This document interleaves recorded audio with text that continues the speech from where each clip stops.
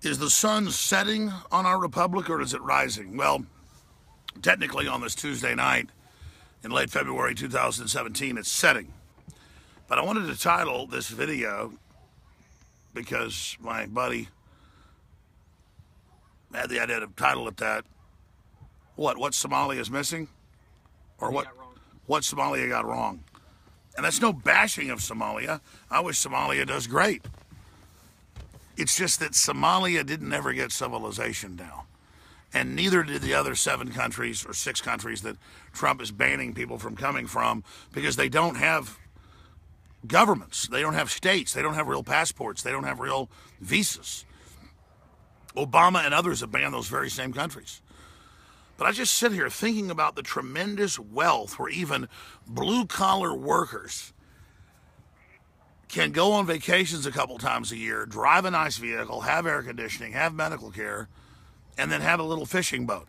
You know, a lot of these boats here are really fancy and nice, but most of them are owned by middle-class and working-class people. You don't see Cape Canaveral rocket launching bases in Somalia. You don't see CAT scans in Somalia. You don't see cancer treatments in Somalia. You don't see women walking around without hoods over their heads in Somalia, or their genitals cut off by loppers at birth. You don't see dams built on rivers like Lake Travis in Somalia.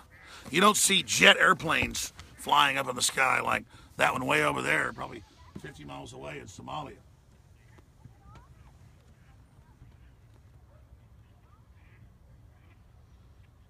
But what you do see in Somalia is the antithesis of what the CIA-run feminists call for, and that is a patriarchal-run society completely by men, where if J-Lo, who's called for Somali refugees to be wide open to the U.S., she'd be kidnapped 5 minutes at the airport, maybe 3 minutes.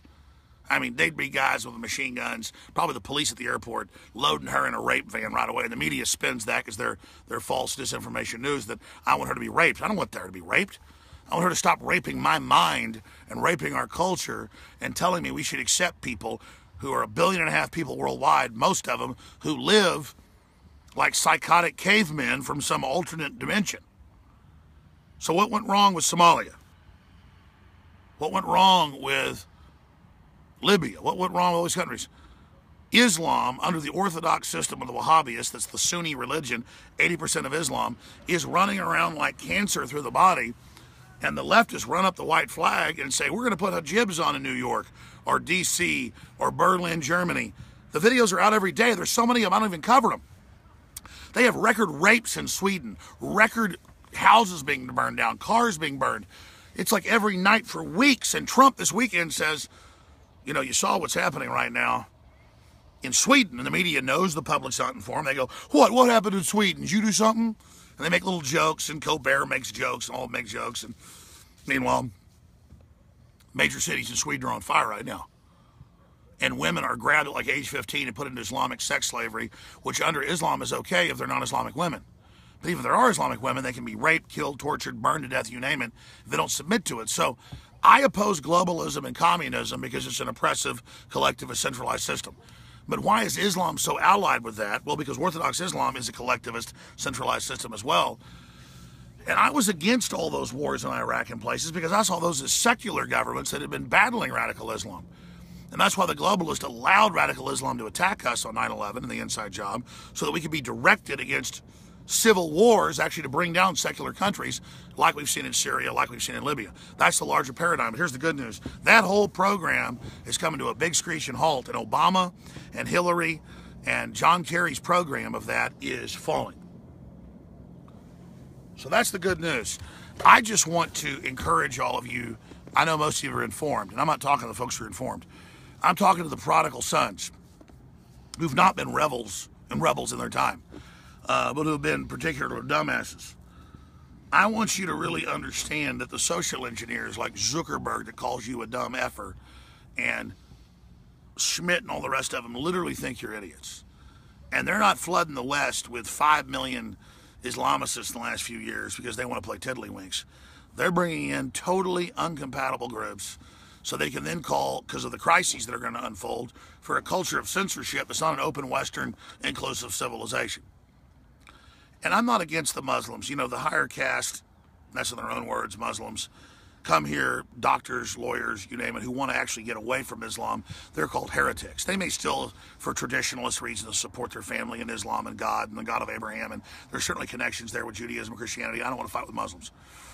But the point is that they are brought here to be a destabilizing effect and to cause crises in our civilization, and that's a fact. And so when you see the sick vision, you know, of a bunch of women chanting Allah Akbar, putting hijabs on their heads, it's nothing but cuckold Stockholm Syndrome BS. And these people have to be rejected fundamentally. Now, this is not even a hard thing to understand, but it's all just peer pressure. You're getting a worthless college degree. How do they screw you up mentally so you don't know you got screwed over with that degree? They teach you that, you know, you're a chip on your shoulder because of white males or whatever. Meanwhile, all the big smart white males that are part of the system are actually using race-based divide and conquer to control people.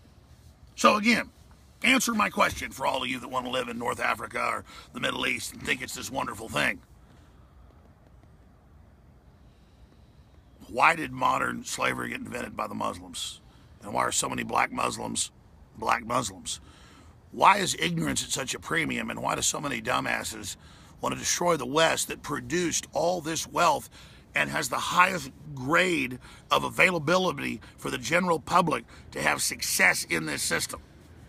You can sit around and bitch all day about, hey, somebody's got a big boat and I don't. But when you go to Somalia, they don't manufacture boats, they don't buy boats, they rob them out of the ocean, out of the Gulf, out of the Indian Ocean. They don't produce anything. They can't even produce clothes in Somalia. They can't produce toilet paper. They wipe their asses with their left hand. And why does the West want to commit suicide and embrace this stuff?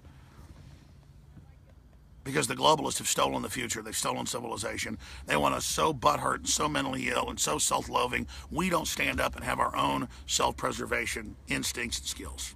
And that's why this is happening.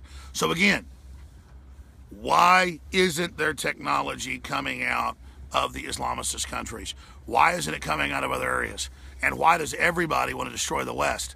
When the West has had its technology hijacked, not to empower the planet, but to bring in a corporate world government. InfoWars has been massively censored today.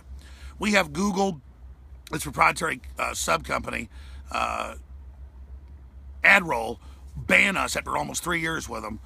We were set to make $5 million in 2017 off these ads to help fund our operation. Sounds like a lot, it's not.